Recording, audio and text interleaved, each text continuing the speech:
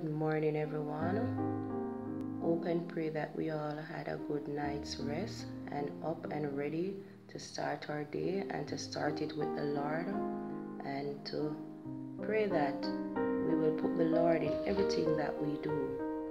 So this morning I'll be continuing with our reading, and the title of the reading this morning is A Loving Warning from God, the third angel's message. Let us pray. Great God and our Father, as I'm about to go into this reading, Lord, I pray that the reading will not be heard from me, but from you, O God.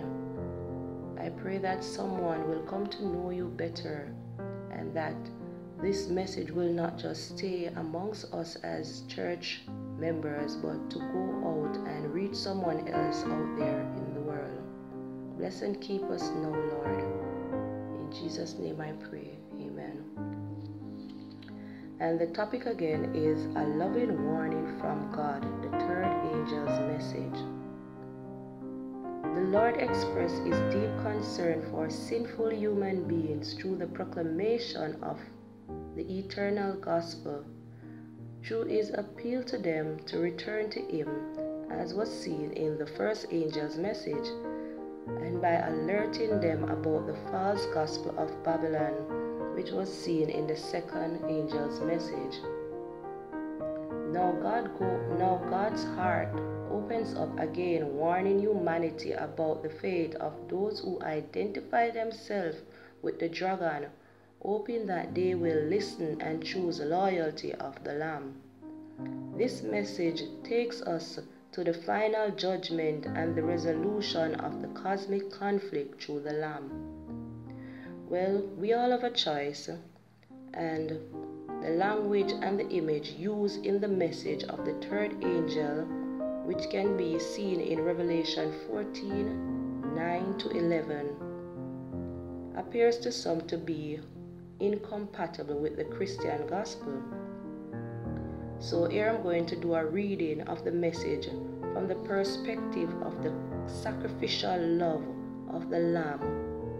Will disclose the intent of this message. So there are 3 steps, and the first one is loyalties. The third angel's message focuses on one of the most important questions humans face, and that is, to whom do we owe ultimate loyalty? It implies that there is a conflict, and that regardless of our involvement, there are sides to take. Reluctant to choose is a choice of the wrong crowd. And I'll repeat that part.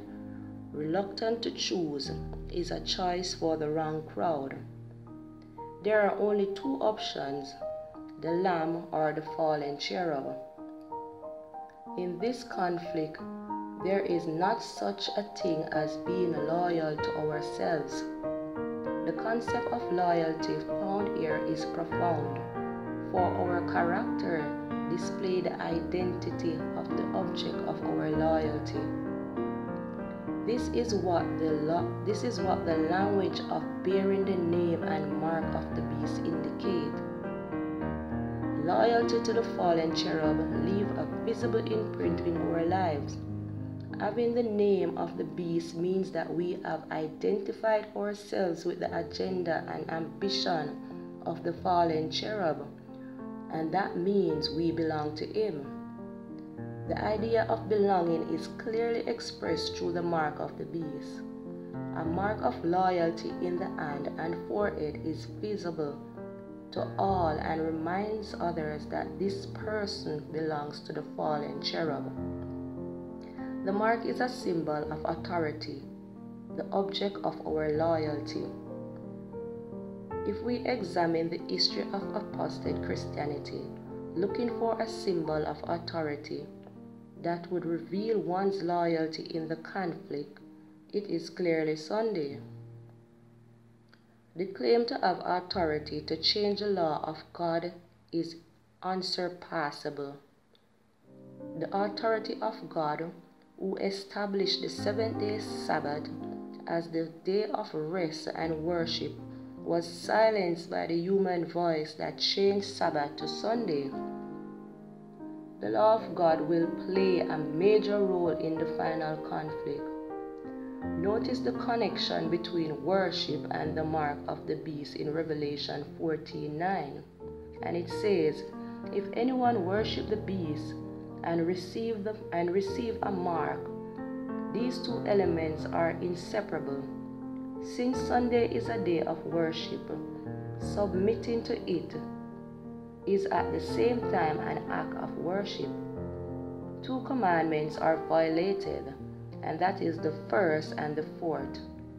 Sunday becomes a counterfeit to the Sabbath, which is a sign of God's sanctifying authority. So the next step we'll be looking at now is titled Wine and Fire. The final fate of the wicked consists in experiencing the wrath of God. Here we confront what some would call the difficult topic of the wrath of God. John tries to explain what it is, using the metaphor of wine and fire and brimstone. These images are employed in the Old Testament to describe God's judgment against the enemy. The language is symbolic because God's wrath is not literally drinking from a cup. In this case, what matters is the type of wine the wicked will drink, for it expresses the point of the comparison. This wine was not mixed with water as the common, but its intoxicating power was increased through the use of spices. And that can be found also in the book of Revelation 14:10. The wicked will experience God's wrath unmixed with mercy. There will not be room for repentance. And I'll repeat that part. The wicked will experience the wrath of God unmixed with mercy. There will be no room for repentance. Revelation 22 verse 11.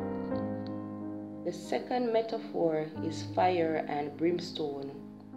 The wicked will be tormented with fire and brimstone, or with burning brimstone. This metaphor compares the experience of God's wrath to the pain one feels when burning brimstone touches our body. God's wrath is a painful experience. The metaphor also builds on the fact that what is destroyed by fire cannot be recovered. It is destroyed forever. The idea is that the wrath of God will result in the final extinction of the wicked, called the second death, Revelation 26 and 14. The fire is eternal, for what it burns eternally destroyed. It burns until nothing is left. While the wicked are experiencing the second death, there is no rest for them. So the next step that I'll be looking at is Christ's suffering. The painful and final death of the wicked is something that we cannot begin to imagine because no one has yet gone through it. The only exception was Jesus Christ, and he did it in order for us to escape it. During the final judgment, no one should go through the second death. At least there is no valid reason for this to happen. A Christ-centered view of the final judgment has to connect it with Christ's judgment on the cross. There he took up himself the judgment of the world, bore the sins of the world as a sacrificial lamb, and drank the cup of God's judgment against sinful humanity, in order those who place their faith in him as Savior to not perish but enjoy eternal life.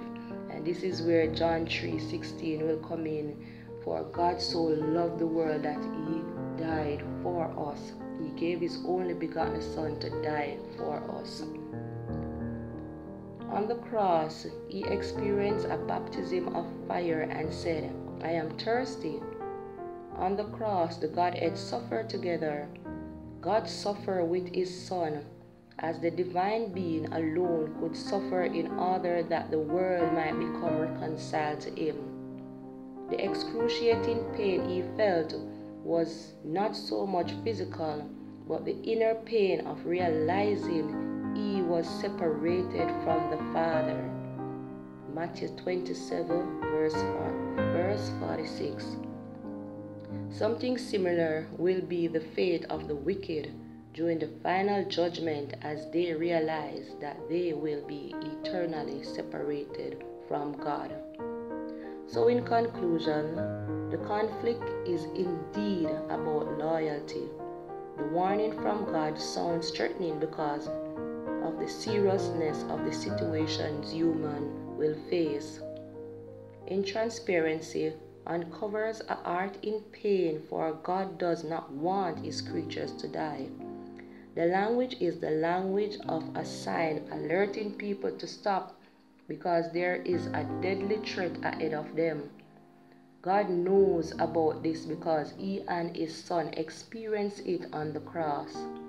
Meanwhile, we are God's ambassadors, inviting people to choose the Lamb who reconciles us to God. Amen. And I'll just pray to close. Dear God and our Father, we just want to give you thanks, Lord, for all your warnings, O God. The first, the second, and the third angel's message, O God.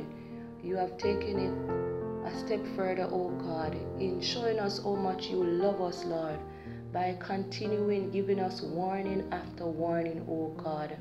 Lord, I pray that as youths that we will lift up your name, O God, and carry our cross. Help us to be a light to others. Help us so that we can help someone along the way. I pray that as a church family, O God, we will go out, reach others, and as youths, we will be a light to all the other youths. The ones who have left the church, I pray that we will be able to help them to come back with your strength, O God, because we cannot do this on our own. Bless and keep us today as we go about doing our business. I pray that we will put you before in everything that we do, and that we will continue to serve not only for the month, but for eternity, and to bring others to you. In Jesus' name I pray.